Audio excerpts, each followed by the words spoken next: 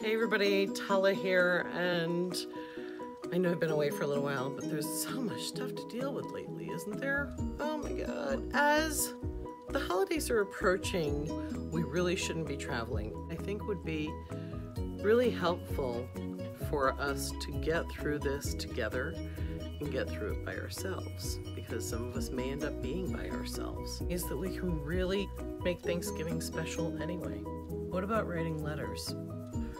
Write them a note, letting them know what you're thankful for about them, what you're grateful for about them being in your life. And this is about truly showing that gratitude, and I think that's something that we miss out on very often. When you come from a place of gratitude, it really shifts your own energy.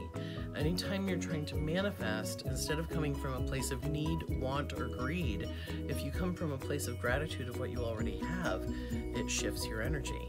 You're now grateful, it shifts that energy. It's very healing, the frequency of gratitude. First and foremost, I'm going to talk about white opal, a wonderful way to kind of help you through this on your own. This will help with depression and sadness. And let me show you some of these. These are white opal. They're excellent for purification. They are emotionally supportive.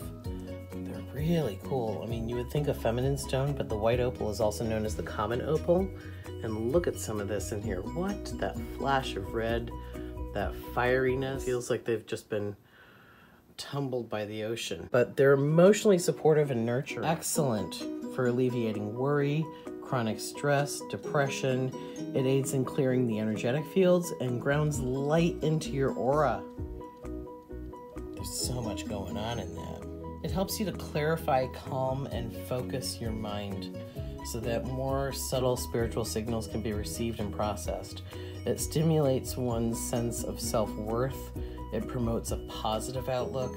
It strengthens the will to live. Okay, and white opal may look pretty banal, but I want to show you this particular piece. It all just turns to golden light.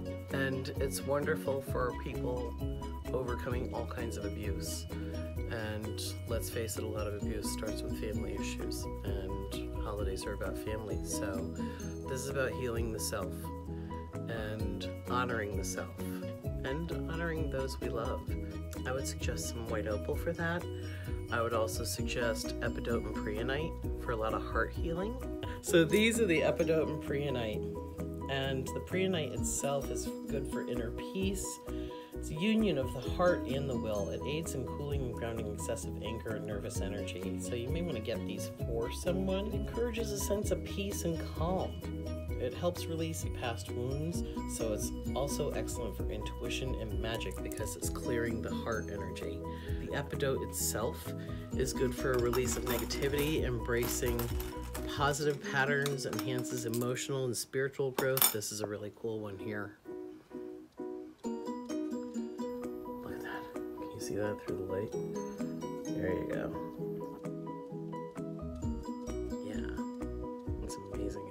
It's a stone of increase. It releases negative patterns. And I would suggest Botswana agate, which I've already done a video on months ago.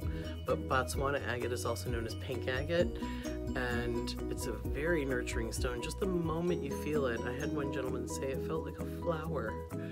How sweet is that? But Botswana agate is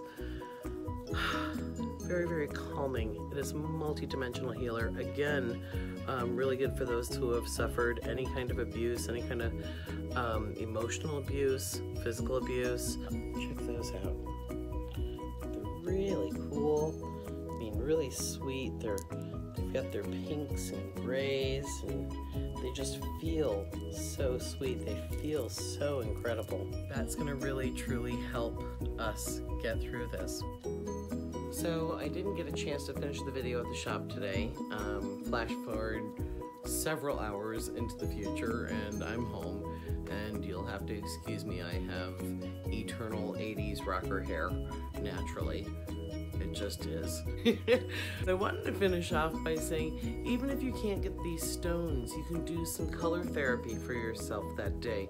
Do a meditation. Watch your favorite ridiculous movie. do some color therapy, and by that I mean you can be wearing green on your heart, even a green stone, a green sweater, what have you. Green is all about heart healing. Violet is all about opening third eye, so if you want to do some meditation, I would say do a ritual bath or even a cleansing, beautiful shower, but do it with intention and do it in a space of gratitude. Start with the basics, the fact that you are able to sit up and take that breath and absorb any knowledge or share knowledge with others. Make it a ritual about gratitude this Thanksgiving. Make it a ritual about your abundance that you truly do have. You are so much better off than so many other people in the world. So focus on that this Thanksgiving. And then focus on giving that gratitude to those around you and those that have been with you in your life. That's what we need to focus on this Thanksgiving, because the world has given us an opportunity to shift our perspective, and that alone is a gift. So, happy Thanksgiving, everyone. I hope you take something from this, and please leave your comments below. If you have any questions, if you have any suggestions, I would love to hear them. And if you do like what you've heard here today, then please hit the like button and subscribe and share with a friend, okay? I love you guys. Wonderful way to kind of help you through this on your own, to do some sort of ritual for yourself.